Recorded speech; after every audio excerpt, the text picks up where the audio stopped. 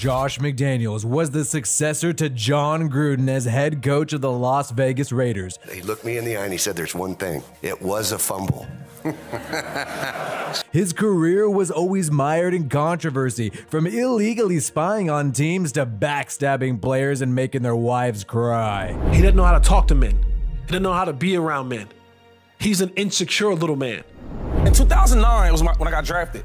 I remember meeting with him, and he was so arrogant, right? And I'm like, why is this guy so arrogant? Because the opposite of it is Josh McDaniels. You have everything, but you don't have leadership, and now you're sitting on a 30 and 20-something record, and you can't lead men. McDaniels claimed to have grown since his early attempt at head coaching with the Denver Broncos in 2009. But his second AFC West experiment with the Raiders was somehow more of a disaster. From coldly scapegoating and cutting 9-year franchise quarterback Derek Carr to setting the worst records in franchise history and being accused of drug abuse by an old friend from New England. That Coke boy, baby.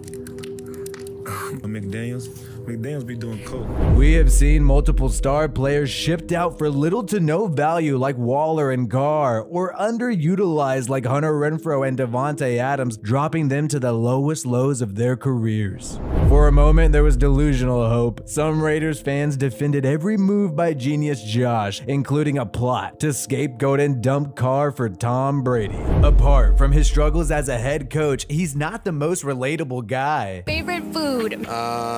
I'm gonna say Boston Scrod. It's a fish you don't have a lot of places. And he's kind of an asshole. I have no anxiety. That's right, okay, there you go. You guys might have anxiety. Yes, sir. So is there... I don't have any anxiety. What? You should have told me you're Mike. I'm not. 2 times? Yeah.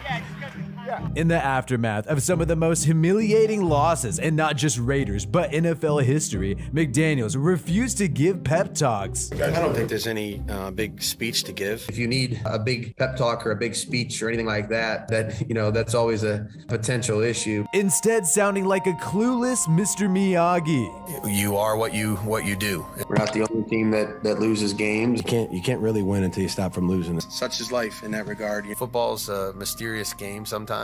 We have to be able to produce more points in order to win games in this league. No one has ever fully exposed every single heinous act and serious allegation of Josh McDaniels in the Raiders' post-Gruden era until now. He left a trail of heartache, lies, and failure in his wake. These are the awful allegations against Josh McDaniels.